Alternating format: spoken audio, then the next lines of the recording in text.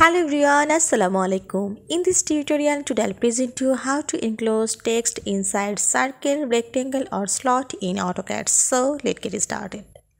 I go here in this annotation and go to text and create a single line text.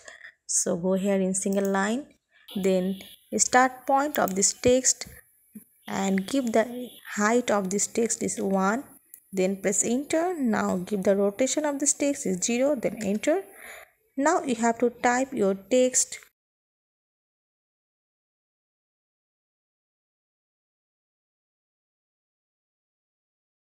Now I have to enclose this text with circle, rectangle and slots. So go here in this express tool, then go here enclose in objects, then specify these objects, then press enter. Now you have to set the distance offset factor. I set it in 0.3, then press enter. Now go here enclose text with circle, slots and rectangle.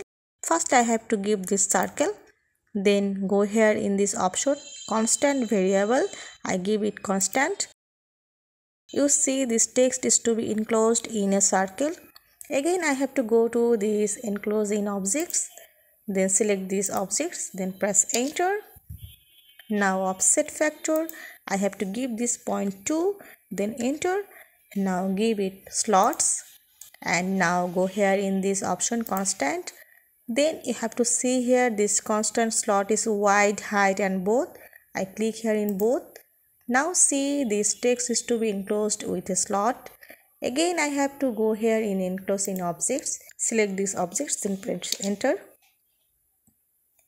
Then give you the offset factor, I give it in 0.5, then press enter. Now enclose this text with rectangles, go here in constant and both. See this text is to be enclosed with a rectangle. So in this way you have to enclose text inside circle, slot and rectangle.